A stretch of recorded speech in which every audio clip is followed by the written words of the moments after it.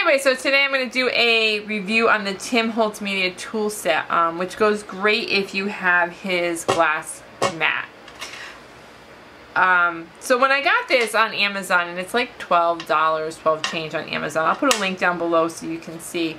People had given it some bad reviews. I almost didn't buy it because people were saying it doesn't line up, and they didn't like it, I guess.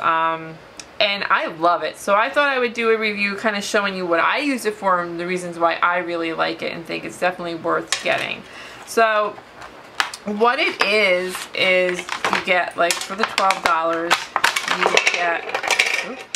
you get like this scraper, which you can actually use to mix stuff up with. This is more than just a scraper tool. I mean, the main thing is for this part, if you have like dried paint, you can kind of scrape it off.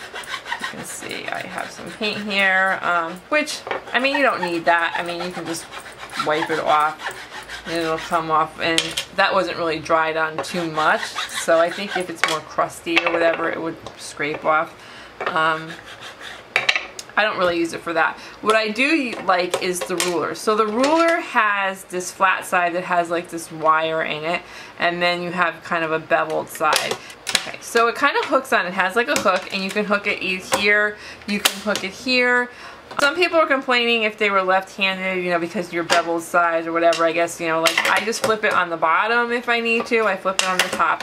And basically what I use it for is mostly for cutting. So when I'm working on the mat, I have a big paper cutter. I have like the big Fiskars paper cutter, and it's a pain to take out. Plus it takes up a lot of space. So if I'm cutting, I have to move over to the cutting thing versus coming here. So what I really like about this is, because this is glass, I can use, you know, like my craft tool. I can use a rotary paper cutter, and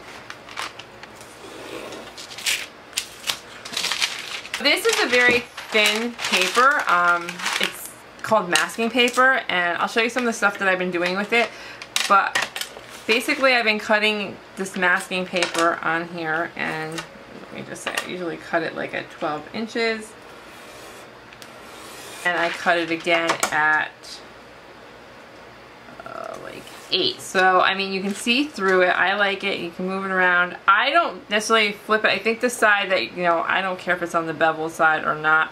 One side is better than the other for cutting. It's supposed to be like the straight side, not the bevel side. I just use whatever.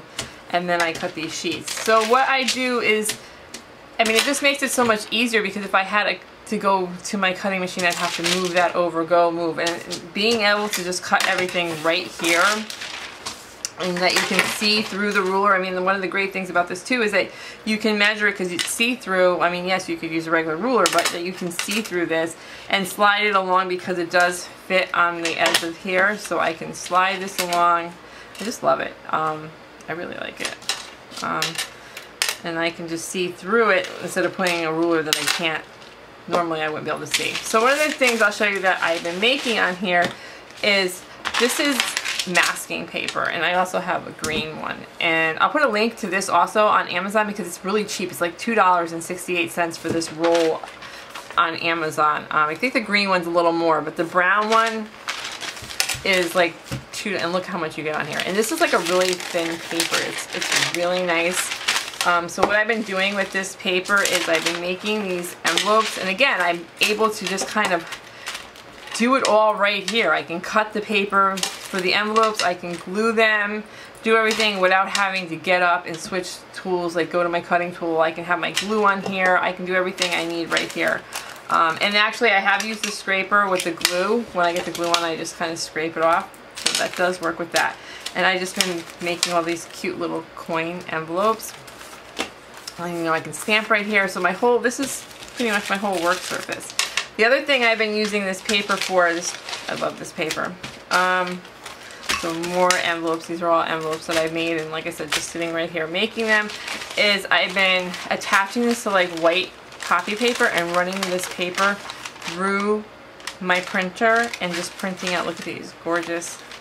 It prints so nice. So yes, I love this paper. I've been printing all these papers out. Look at how beautiful. I mean, it's so nice, and it's got like this kind of thin like tissue paper. It's not tissue paper and it's not deli paper. It's, I don't know, it's great. It's just painter's masking and it's so cheap. So it prints great. I love the prints on this, the green and this color. So I've been using it to make this stuff. What do I have in here? So also I made these beautiful stickers. I might do another video on this. This is using clear sticker paper. Like, I think this was like silhouette paper, and I kind of scanned these, did like the whole print and scan, and then these are actually clear stickers. I can show you. These are really cool. It's like my other new thing I've been doing. If you can see, these are clear stickers using the Cricut paper, but that's a whole nother thing. So this is the Tim Holtz Media tool set. You get the scraper and the ruler. It's like 12 change on Amazon. I'll put a link down below. And if you have the glass mat, it's definitely an added tool, especially if you're going to be doing some cutting and stuff. I definitely would recommend using this. I like it. I use it a lot. I think it's great that I can just sit here. I don't have to move over to get my cutting, moving stuff around. I can do everything in this one space, so I really like that. Anyways, thank you so much for watching. Have a great day.